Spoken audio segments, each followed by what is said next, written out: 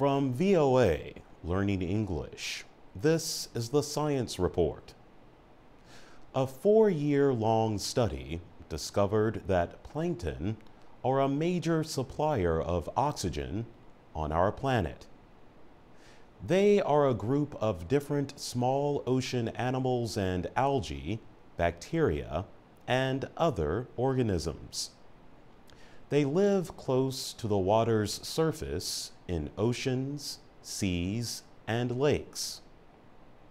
Plankton cannot be seen without a microscope, but they are the main source of food for larger animals, like whales. Recently, 200 scientists from 45 countries took turns researching plankton on a boat. The scientists collected 35,000 plankton samples. They followed the lives of plankton, examined their genetic material, and watched their movements. A French nonprofit group called Terra Expeditions launched the project, known as Terra Oceans. Chris Bowler was the project's scientific coordinator.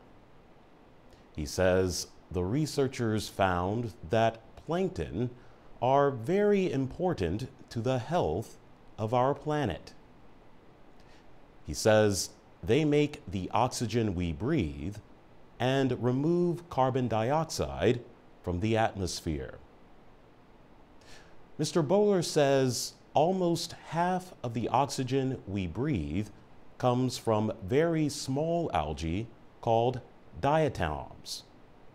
These plants live in the part of the ocean that receives sunlight. Romain Troublé is the executive director of Terra Oceans. He believes the study shows that the ocean is the Earth's climate machine.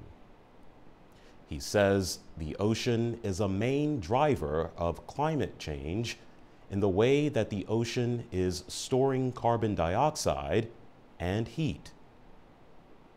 The machinery works, he says, because the ocean is in good health. Results of the study appeared in the online scientific journal, Science. For VOA Learning English, I'm Jonathan Evans.